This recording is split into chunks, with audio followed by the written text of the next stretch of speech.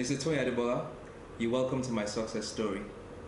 Mr. Toyin Adebola, you are a successful businessman, a waste management recycling professional, a musical artist, and of course a biker.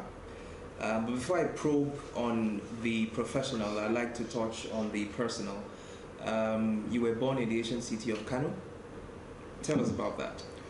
Well, both my parents are civil servants. My mom was a nurse, or is, she's a nurse, was a nurse, or is, I don't know, she's retired now. So my dad was a teacher.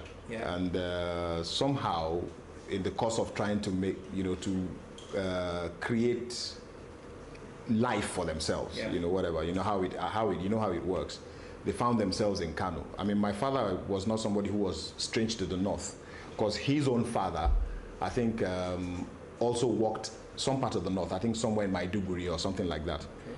So my father wasn't strange to the north, but eventually he grew up in Ibadan and found himself in some part of the north, and then eventually ended up in Kano, and married my mom, and the whole crew were born there, 10 of us. So 10 of you? Yeah. So yeah. What number are you? 10? Number 1. Number 1.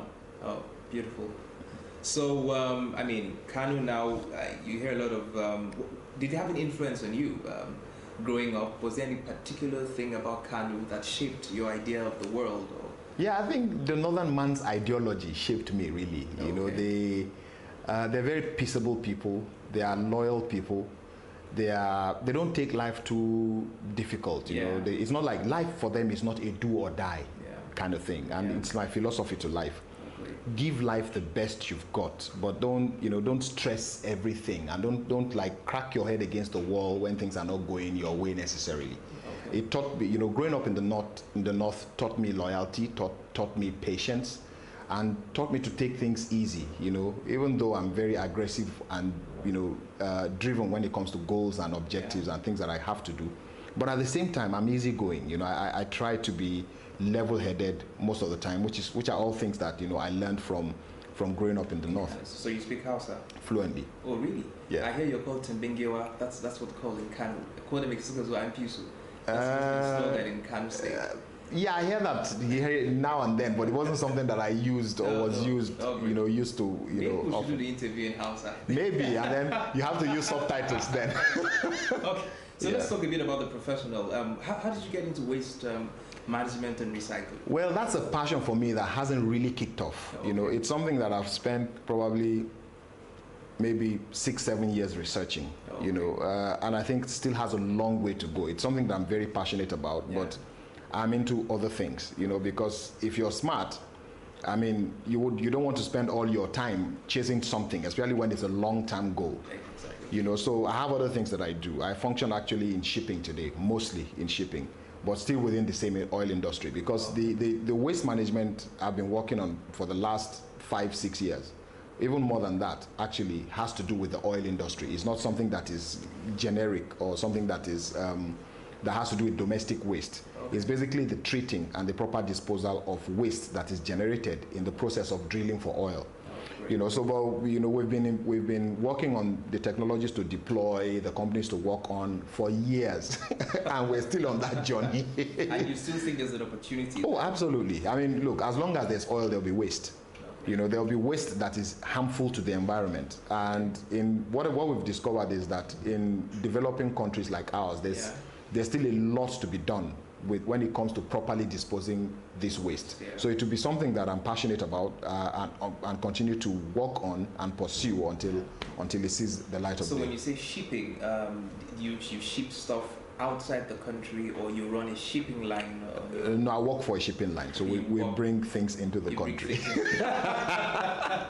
Oh, you bring things into the country. Yes. Maybe I should just ask you this, because I know that the presidency set up a presidential committee to speed up the ease of doing business in Nigeria. And one of the focus was how to facilitate, the inflow and outflow of goods and services, whether it's via the ports or the seas.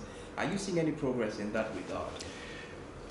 Well, yeah, I mean, but it's very slow, and I think one of the reasons is simply because the deployment of technology is not pursued vigorously. Okay. Deploying technology into systems makes them more efficient and more effective. And I think the more we deploy technology in our processes, the more they are not one person carrying files around and one person stamping something and one person emailing and scanning stuff from one desk to another. I think the moment we begin to leave those things behind to the point where things are done electronically, I think the speed and the efficiency that we want in the system would naturally follow. So I think the more we deploy technology, and I know that a lot rides on the back of electricity, which is up till now a problem.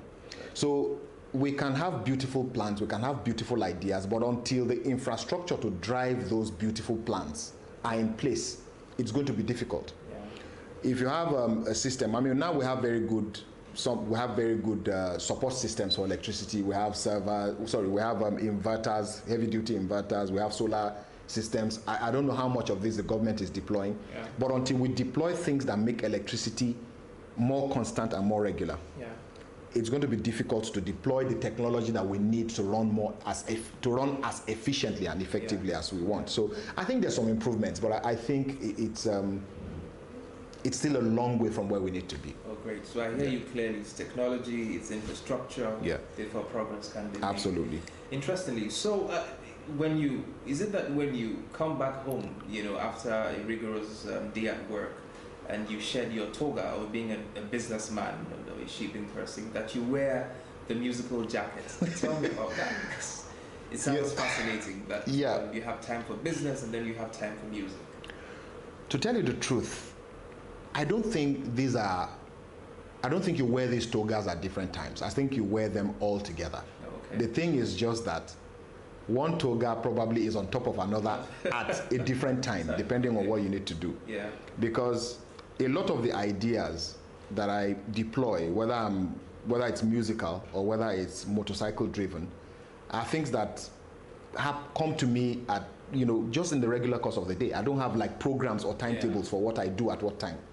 I mean, being actively or physically involved with something like music, which involves maybe going to a studio or something, may have a timetable. But the backstory of what happens in that studio and what happens after going to that studio is a continuous thing. The same thing with motorcycles. If you go, I'm sorry if I'm jumping the gun, but when you go on a ride, it's not when you're just about to go to on that ride, especially when it's a long ride, that you plan towards that ride, or you do something effectively with that ride. It's something you carry every day. So every single day, something about music, something that has to do with motorcycles, and something that has to do with work are happening simultaneously in my life. So let me imagine, do you give a couple of your CDs now to business clients that stuff and say, you could listen to my track, it could ease your day at work? Do you have clients that listen to your... Oh, absolutely. Absolutely. I mean, absolutely. Does it help business go smoother? Not really, because, maybe, well, except if the person is somebody who is into music, then, I mean, yesterday, it's interesting that you're asking me this question, because yesterday I visited a client, and she had listened to my song, and she actually went on Facebook. I was showing me clips of videos where I was singing with my daughter on stage. And then she's a singer as well. So it was for 1 hour, we didn't talk business, we just talked music. And I think it helps the relationship because you become closer to that person, you become friendlier. So it makes it easier to discuss business. Oh, great. Any concert coming up anytime soon? There was one about a month ago. So there's another one coming up in July. What's your genre now? What genre do you like to, musically? What's your... I think I like different genres, from depending on the feel. From root reggae to R&B to African, to different African genres, to... Even rap music? Yeah, I like rap music. I mean, so long as it's not something aggressive. There are some hip-hop songs that you hear and they give you a headache. Yeah, sure. Because they're so aggressive and loud. They're like club music where people are jumping and screaming. Now, if you play that kind of music for me, it will give me a headache. And I'm not... I like R&B that's soft. I like rap music that's soft, gentle, and has deep messages. So I don't have a preference for genres. So 20 years from now, you still think you'll be doing music? Yeah, by the grace of God, I mean, absolutely. Until the day when I can't sing anymore, I can't move, I can't do anything. So let's say you're really, really passionate about your music. Oh, absolutely. Oh, that's great. Yeah. And let me come to where I find you the most fascinating human being. You know, I've seen, you know, I was on YouTube and I saw your ride from Lagos to Kainji, and I thought that was crazy. Not until I was told that you'd actually done that trip from Lagos to Europe. Absolutely. So which came first? Was it the trip to Europe or the trip to Kainji? Okay. It was all in steps. It was all in baby steps. And I think I need to emphasize, when I say a trip from Lagos to Europe, it wasn't a trip in a business class on an airplane. It was you riding on a motorbike with a group of young men driving across the country, across the continent. Yeah, I mean, we deployed everything. We rode on our bikes. We carried the bikes on aircraft. We carried the bikes on ferries across water. So we did land, we did air, we did sea on that same trip. So the thing is, before the ride to Europe, we had done several rides within the country. Yeah. Abeokuta, Ilorin, and Abuja, even all the way to Kano. Yeah. A number of times, locally. Yeah. And then we had also done West Africa. We had done Togo. Yeah. We had done Ivory Coast. And then we now said, all right, cool, so let's do the ultimate. So in riding to Europe, I mean, we had done all these, local, West African, and then we did Europe. So after Europe, we've not now done several other locals. Okay. Several other locals. Okay. But at the same time, I think June of last year, I also did a ride in the United States. We did about 6,000 miles in 10 days. So, now, is there something behind the ride? Is it just the feel of being in a powerful machine and you're driving across the country, or you carry a message with you from Lagos to Kano or from Lagos to Togo? Is there a message that you're sharing? Or is there a particular awareness that you're creating when you when the rubber meets the road? Absolutely. A number of things drive me. And I think one above every other is the fact that I want to be an inspiration to people to dream. Okay. Every ride for me, at the back of my mind, is I'm hoping and I'm praying that the person who experiences me, whether physically on the road or by seeing our videos, dreams and actually pursues that dream. You see, that is the number one driving force for me. And secondly, we want to be a blessing. You see, every time we ride, you from where you start to the point where you end that trip and then you ride back, you're meeting people. Yeah. And whether it's just words of inspiration, words of encouragement, or giving physical things to those people, yeah. I want to be able to positively influence the life of people that I meet and the lives of people who come across those adventures, you know, whether it's like they see us ride or they hear us ride or they watch the films from those rides. Yeah. So, and then thirdly, but not the least, is the fact that I think if you look at the advertising in this country, most of what we do, or the advertising budget, you know, goes to things that are music driven or Nollywood film driven or print or radio or TV adverts, basically. You understand? I've not really seen, apart from this Something Quest by Nigerian breweries. What's it again? Something Quest, I think. Star Quest by Nigerian breweries. I've not seen anything adventure driven. Okay. But you see, it can be huge. We have, you know, having brands have promotions or marketing plans around things that are adventure driven, I think will wake up the adventure within the Nigerian again. You see, because before, when I was young, my father used to drive from Kano to Lagos with us in the 504 car. Yeah. I will never forget. Those experiences are burned in my memory for the rest of my life. Oh, yeah. My uncle used to drive from Lagos to Kano in a Volkswagen Beetle.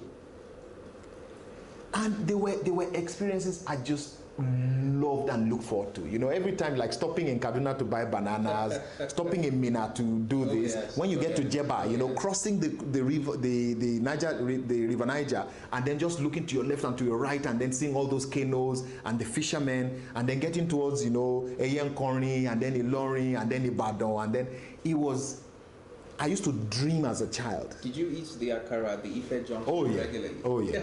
On every trip, every time we ride to Abuja, it's a ritual. Yeah. We must stop and eat that bread and akara. Oh, for sure.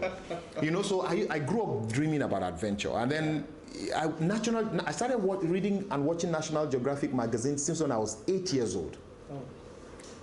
The beautiful pictures of wild animals, the sceneries, the safaris, I grew up watching those. Oh, great.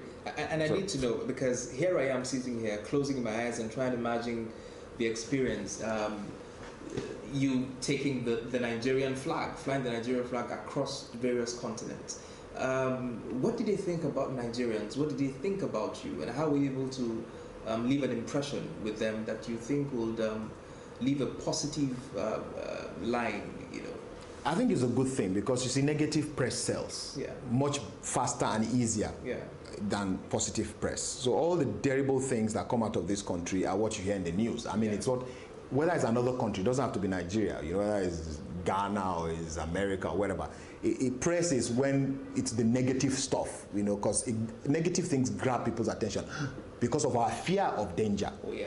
You understand? But when we ride and people see that, and that's why I like riding my bikes from here, because when we go to Europe, let me give you a typical example. We got to Germany, and one young man looked at our plate numbers and he saw Lagos with the flag of Nigeria on our plate. He said, "You guys are coming from Nigeria?" And we said, "Yes."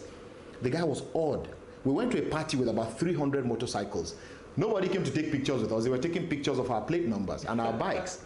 You know, so it was good, positive, beautiful press for our country. I mean, I went into shops, motorcycle shops, where I was asked to put stickers. Our name is out of Nigeria, which we changed to out of Niger because, you know, of copyright issues. But it was a beautiful pleasure when I go into places and they say, "Oh, put your sticker here. Oh, we'll put your sticker here." We were leaving footprints that were positive for our country. That's beautiful. We did radio interviews, we did TV interviews, we did newspaper interviews, and we're talking about the country. And I think it helped with the impression, because it was easy. Everybody knew of Boko Haram, everybody knew of 419, everybody knew of, you know, whatever. But seeing Nigerians talk about positive things and saying, "Oh, you guys are responsible people in the country," and you know, it's an opportunity for them to say to the world, those guys that are representing us negatively are a tiny microfraction of the country. Yeah.